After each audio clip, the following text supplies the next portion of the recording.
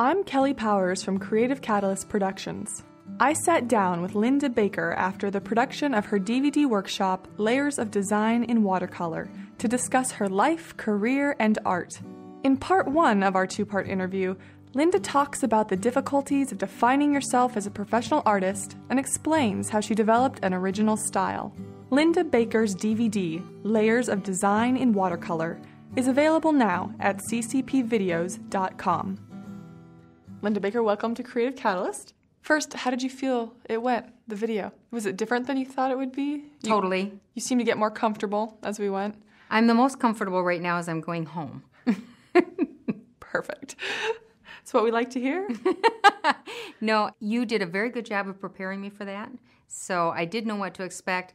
What I didn't know is how my painting would do. I didn't know how I would perform. If I'd known more about that, it would have been more comfortable. But you feel pretty good with how... I really like what we've got. I think we got some very interesting things for people to see and hear. Well, I was surprised how you very rarely cleaned your palette. You cleaned it occasionally, but you said that you liked having colors in there, and then you brought those colors as you went with the painting together. For one thing, I needed to make money in art, so I couldn't spend all my money on new tubes of paint. So I don't like to waste paint. I don't like to waste anything.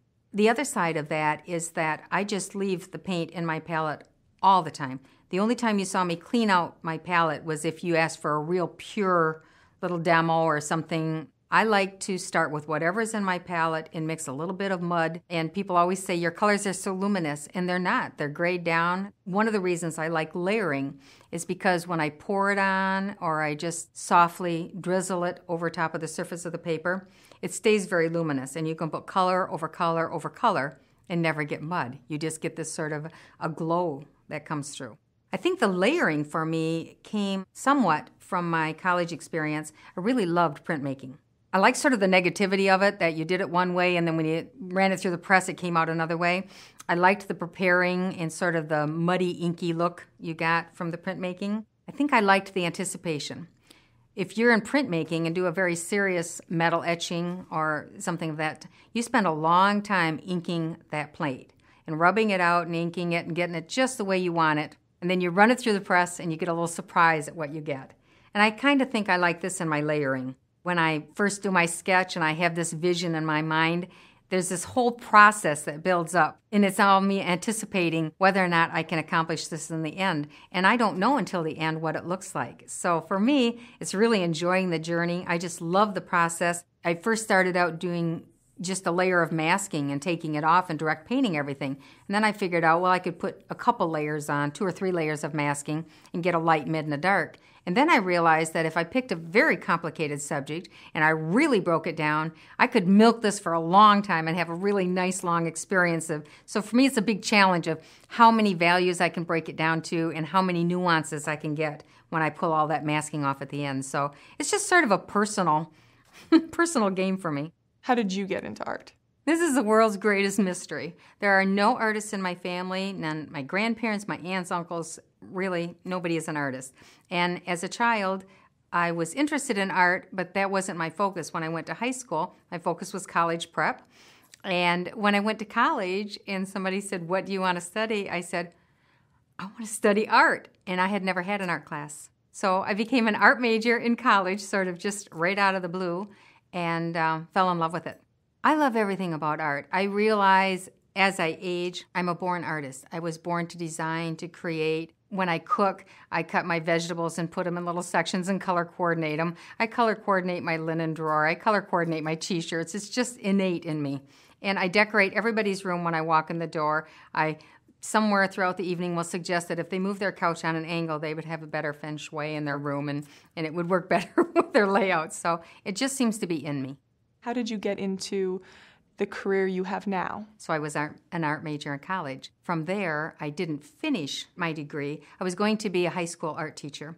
And because I didn't get that degree, I ended up getting married, having a family.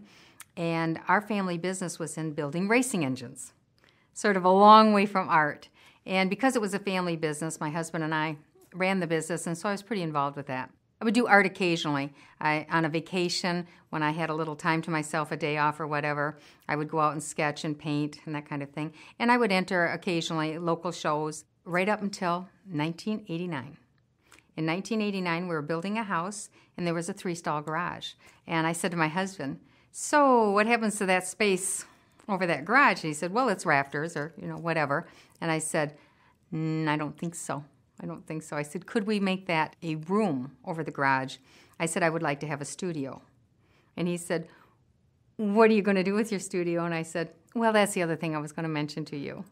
I would like to leave the family business, and I would like to be a full-time artist. That's a huge decision. How did you realize that for yourself? Well, I had been painting more and more along the way and finding it hard to sandwich it in. I was winning some local awards. I was very interested in it, and that's really where my passion was.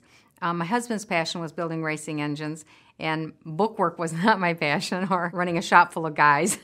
So I decided that I really wanted to do this, and I guess I had been thinking about it for a while, and I had never said it out loud. But the most interesting thing he said to me is, I don't have so much of a problem with that, except that you are half of our income. So what will we do about that? And I just answered just as confident as I didn't feel and said, I'm going to make money. And so when we finished the studio over the garage, moved up there, and I painted incessantly, day and night. And I realized that I was going to need to tune up my knowledge and get there in a hurry. Ordered books, videos, anything I could find to learn from, took workshops around the country, and I was on sort of the fast lane to learn quick. And then I decided if I needed to make money at this, the best way to make money was to paint very saleable subject matter. So after I got a little body of work together, I went around to all local art centers, libraries, churches, anything in the area within about a 50-mile radius, and I had a show a month for a year. Oh my God.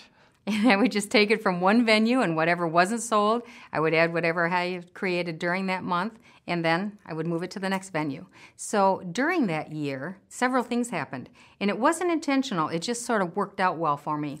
I was getting lots of publicity. The papers were running my openings. The newspaper came and did a story on me because they saw my name month after month, these different venues. Several galleries took an interest in me, and so I was actually able to select the gallery I wanted instead of just falling into a local co-op. A local co-op, that's interesting. I initially went down to our local co-op, which I thought the only prerequisite was that you had to work one day a week to be in the local co-op. And I think I'm the first person in history to get rejected from my local co-op. It was devastating to me. But anyway, maybe it was the best thing that ever happened to me because I had to go beyond my local boundaries. I got invited to a very good gallery. They picked me up, so I didn't ever have to take my portfolio and present it. And in the process of all of this, someone came up to me and said, would you be interested in reproducing some of your artwork? And I'm an agent. So right off the bat, I sort of got thrown right into the fast lane. So I started showing at the local gallery. I reproduced some of my images, and this agent carries 9 artists and promoted me. So I have dealers in 3 different states that he represented. So that was kind of huge for me. You were on this fast track. How did you develop your style, the style that we worked on this week? How has that evolved from the style that you started in that first studio? That's a pretty serious evolution for me because when my husband said those magic words like, you will have to make some money, you will have to contribute. So my choices were to get a job and try to do this, my art on the side, or work in the family business, which had completely consumed me, or really, hit my art hard. So I did things like outdoor shows and that kind of thing. So I realized saleable subject matter. So I started with things like florals, landscapes. One of the demos I did this week of the tree painting has been with me from the very, very beginning. I've done it for 30 years now. And those things sold rather quickly. I realized the tree series, the nature scene, worked well in corporate offices, so I painted them huge. I went to double elephant size, 30 by 42 watercolor paper, and then we'd get it all framed up. It'll handle the lobby of a corporate office.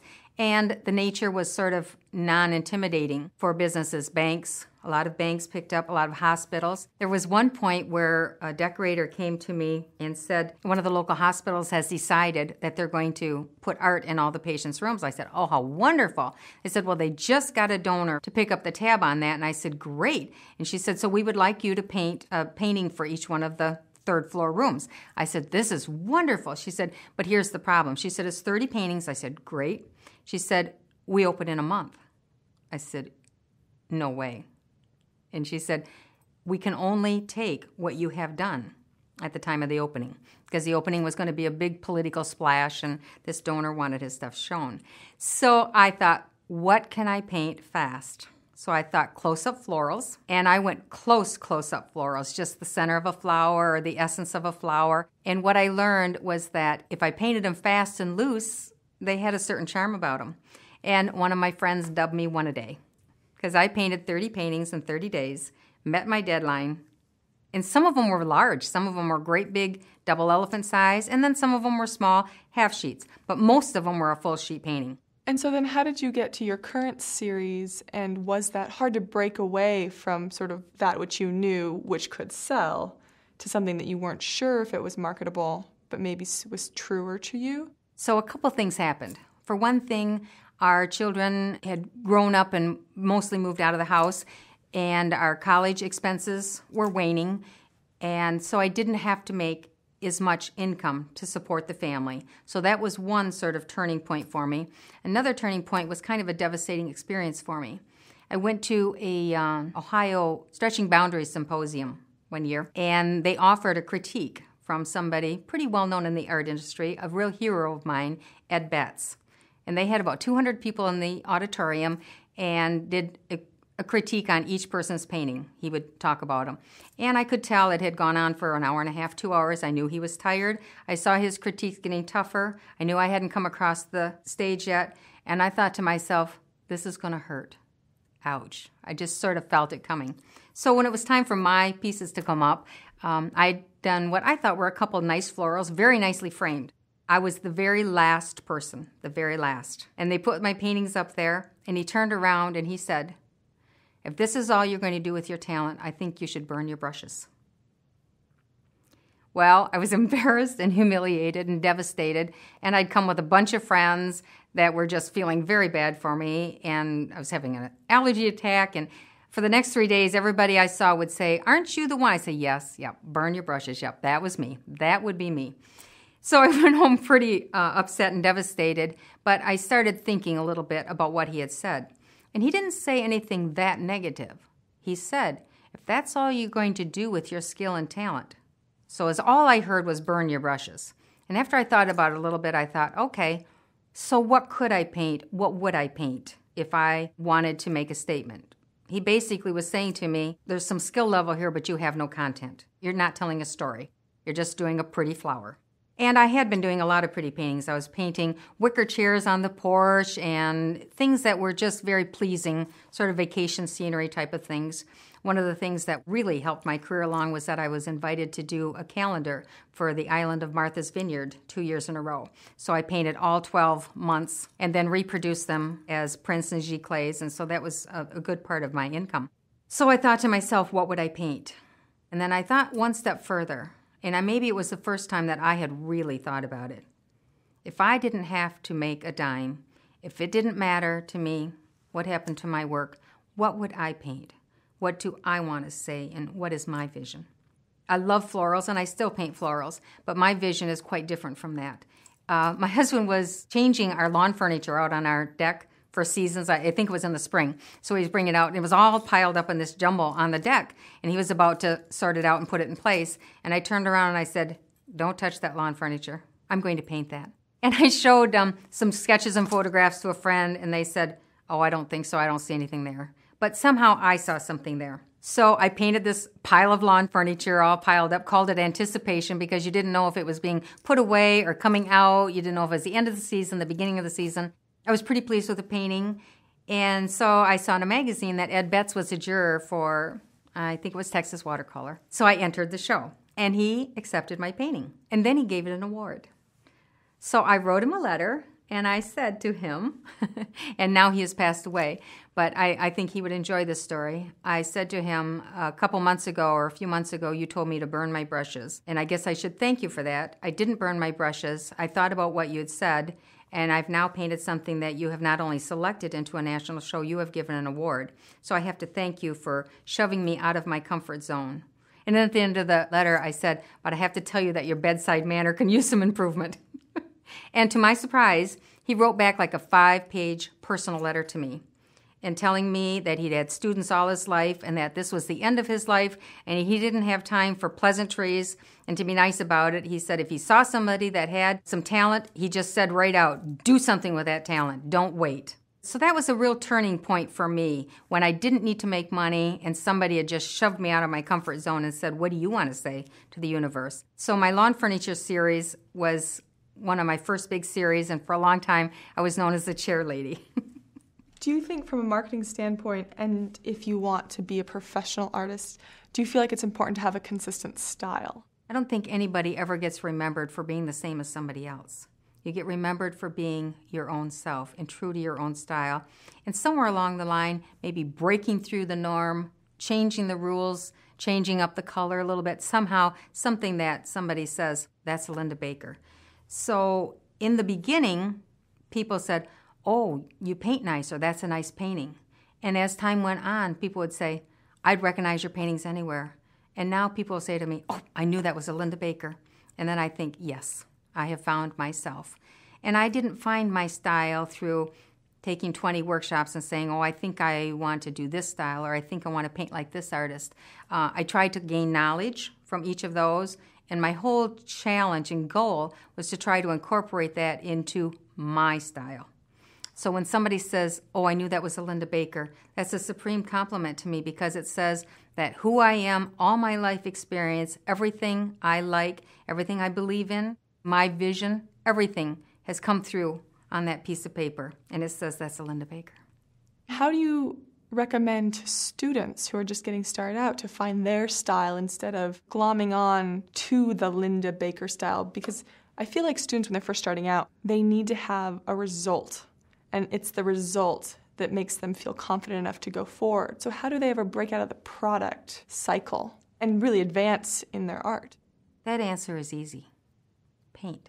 You can't be a non-painting artist. You have to spend time in your studio. You have to spend time with your materials. Maybe you like brushes. Maybe you like pouring. Maybe you like scumbling. Maybe you like encaustic and wax. Maybe you like mixed media. Whatever you like, you have to spend time with it. And the longer you spend with it, the less you'll be affected by somebody else. Even though you might be interested in what they do, the longer you spend with it, the more it will become yours. So I think the whole secret to finding one style is to make art. What is the importance of drawing? It's interesting that you asked that because in the beginning, I wanted to draw really well. And I realized that was one of the skill levels that for me wasn't strong enough. So when I decided I was going to be this full-time professional artist and went at it with a frenzy, got myself sketchbooks, and I would sit down every night and I would draw the TV, and I'd draw my husband in the chair snoring, and I would draw the food on the table that we'd had for dinner, and draw, because I wanted to develop that skill. Because I did not want my art to be inhibited through lack of ability. So when I finally got my drawing skills up to speed, I could now do a wicker chair, I could do a porch, I could do fish, I could do wildlife, I could do whatever I wanted, I could do a portrait. I wasn't limited by my skill level. Then you have the choice. Maybe I was going to be an abstract painter, maybe I wasn't going to stay with my drawing. If you look at some of the best abstract artists in history, their drawing ability is incredible. If you look at an early Picasso, amazing drawing skill. And then you look at a later Picasso and you realize he has made it his own and he's put his own personality into that. Whether or not you like his sort of bizarre, impression of it, he definitely made it his. So when you gain the skill, then you get to decide whether it's important to you. If you don't have the skill, you don't have a choice. When did you start feeling confident calling yourself an artist? And what changed in you to be able to call yourself an artist? In the early years, I said, I paint. What do you do for fun? Well, I paint. But I wouldn't say I was an artist because I didn't feel comfortable saying I was an artist. When I said I'm going to be a full-time professional artist, that was a big mouthful for me. That was me telling myself and the world that I was going to take this seriously and I was going to try to make a difference. So when students come to my workshop and they say, well, I'm not really an artist, I just paint once in a while, or I just like it, but I'm not really an artist, I tell them the very first day, if you're sitting in this classroom, you're an artist. Because you wouldn't be here if you didn't have a high interest level, If you weren't intrigued by making and creating, you wouldn't be here.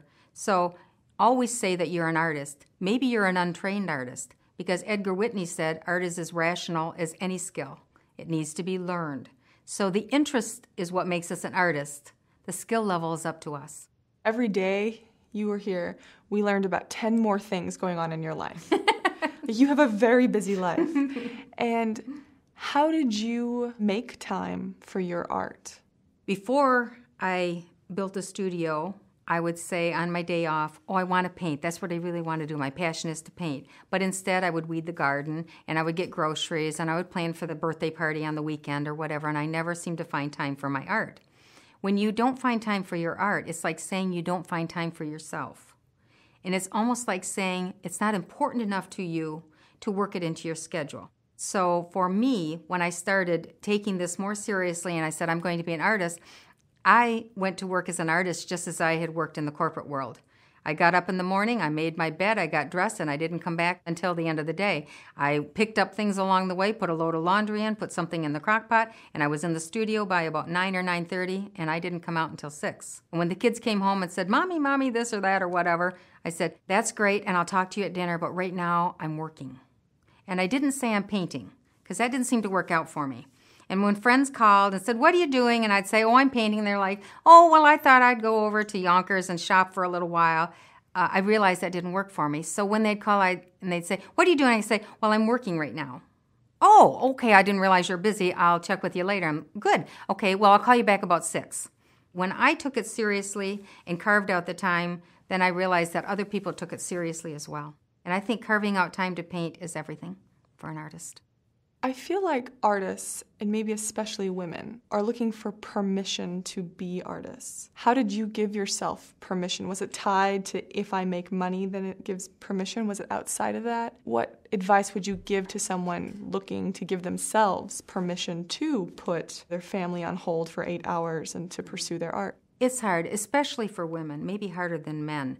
And men, if they become professional artists, everybody assumes that's how they're making their living. When a woman is trying to be a professional artist, they just sort of think that she's painting when she's not mothering or gardening or being a wife or helping at the church or all the things that are in our lives. Women have a tendency to put themselves on the back burner while they raise their family, and then they put themselves on the back burner while their kids go to college, and then maybe they put themselves on the back burner for this or that. And I think it's important for us to do what makes us happy. I know that if I get really cranky and crabby, my husband will just say, why don't you just go paint something? And I'll realize I need to paint, I need to create, I need to not do these little tedious things. I need to be up there creating. So I gave myself permission, and I realize now Ray actually did me a favor in saying, well, what about making some money? What about your portion of the income? Because that actually pushed me fast forward into this, and I had to get confident much sooner than I would have if I were just working my way into this. If a student comes to me and she says, well, I don't really need to make money at my art, then I will say to them, what do you want to do with your art? Because everybody wants to do something different with their art. If you want to create, do you want to create to enter shows? Do you want to create to reproduce work? Do you want to create so that you can be in the best gallery in town? Do you want to write a book? What do you want to do? And if they say, well, I just want to be a really good artist and I would like to be recognized, then I will say to them, then stop painting all these little things. Think about what you want to paint, get serious about that painting, work hard on it, enter a national show, and get to it. Because by painting all these little bitty paintings here and there and putting them away for a week in the flat file and getting them back out, that's not where you're going to get. So I think it's really important to sit down with yourself and say, what are my goals? What do I want out of this? What is my vision?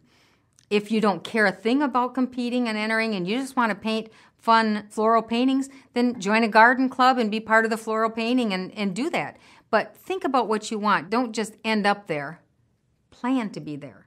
What do you say to people who come to you and say, well, I wasn't born being an artist. I can't be an artist. What do you say to people who think you're either born with it or you're not, and that's it? There are very few geniuses born in any field. Every now and then there's a child prodigy that plays the concert piano and has never had a lesson. Most people have to take piano lessons for 20 years to become a concert pianist, and then they have to go to college and graduate school. Same with a doctor, same with an engineer, same with any profession. I think you're born with interest in certain things. If your interest is mechanical like my husband's was, he knew at age 10 that he took everything apart and he needed to go to college to learn how to put it back together and do it well. He knew that's where his interest was and that's what he wanted to be. But he wasn't a born mechanic or a born engineer. He had to learn that. And artists, for some reason, they seem to think that we shouldn't go and study and learn and develop our skills the way other professions do. So I think if you have an interest in it, you have talent. I think that's what talent is. I think it's interest. So I think having the interest is enough. The rest can be learned. Now, you teach workshops across the country, live workshops. And what would you suggest to people going into a workshop? What should their expectations be for that workshop? Yours or another teacher's? I think the first thing is to enjoy the experience. And this little thing that we hear a lot lately about trying to stay in the moment, be in the moment, be in the present. People go to a workshop hoping that on Friday afternoon they're going to have something great to take home and show their honey or their kids or whatever, and that doesn't always happen. It has to be about the learning experience. You have to just be willing to try what the instructor does. I have people come to my workshops every day that bring all their stuff and paint the way they do at home because they're a little afraid to get out of their comfort zone. They're afraid they're going to embarrass themselves. They're afraid they're not going to have something good at the end of the week. They're afraid there's going to be a critique and they're going to be embarrassed. I do very gentle critiques because it's not about discouraging somebody. It's about encouraging somebody. And it's about focusing on what you've learned this week and what you've tried this week, not what you've accomplished. So I think people go into workshops expecting to come out with something a little bit decent, and they shouldn't. They should just go there for the experience of learning, having fun, being with other artists. Critiquing is a big part of the way you approach your work and the way you approach your students' work. Why is learning to critique so important? And how would you suggest students critique their work? A lot of the workshops around the country teach some particular technique. You learn how to put a material with a couple materials and you go home with something really fun. But then you say, okay, now I have a flat file full of paintings and I don't know what to do with them. Maybe I did some kind of a wonderful acrylic spray-on thing or used some cheesecloth here or there, or I collaged some stuff on here, but how do I make it into a piece of art? And so that's where it comes right back to some basic learning.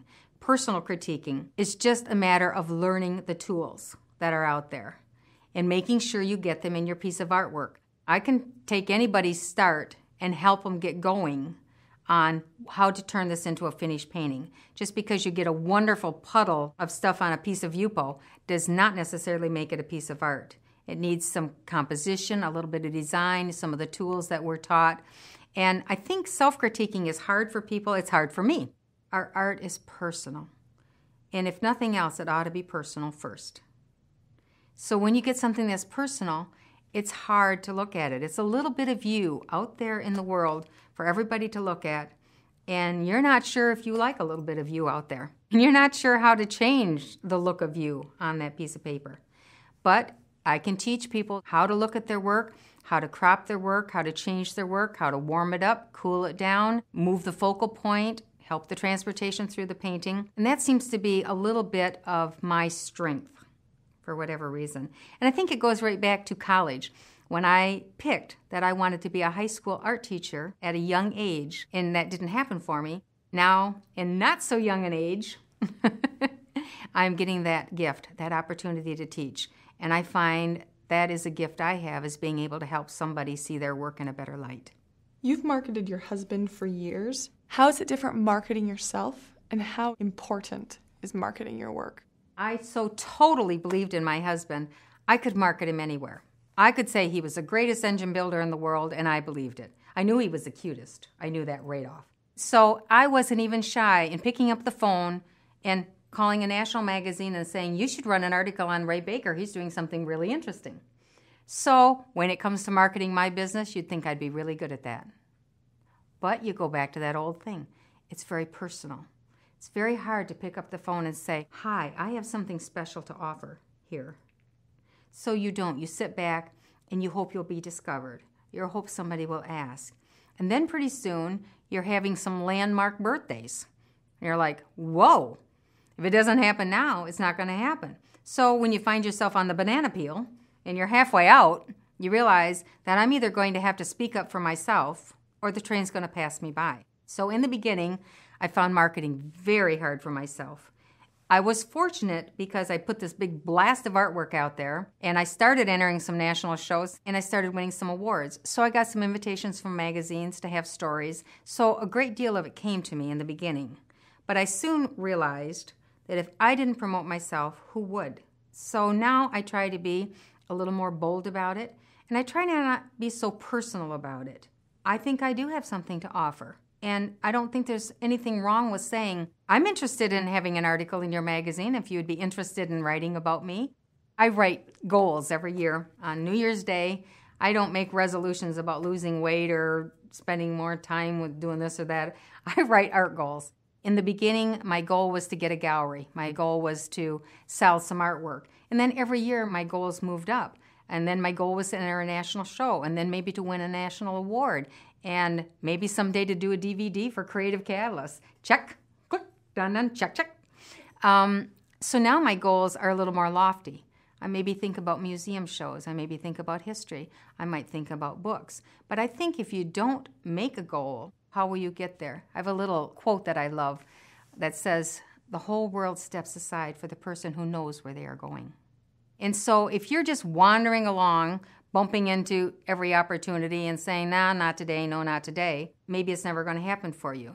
If you put something on a list and say, someday I would like to have a museum exhibit, then when that opportunity over a glass of wine and the curator says, we've been thinking about running an exhibit on Ceres, and you think, oh, I have a series of clothespin paintings. That might work. Then I'm not so quick to say, oh, no, I couldn't possibly, or I wouldn't be interested, because it's already in the back of your mind and it's already on your goal list. So then when the opportunity comes along, I think you're more apt to take it.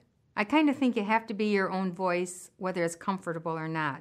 We always think it's going to sound like we're boasting, that we're overconfident.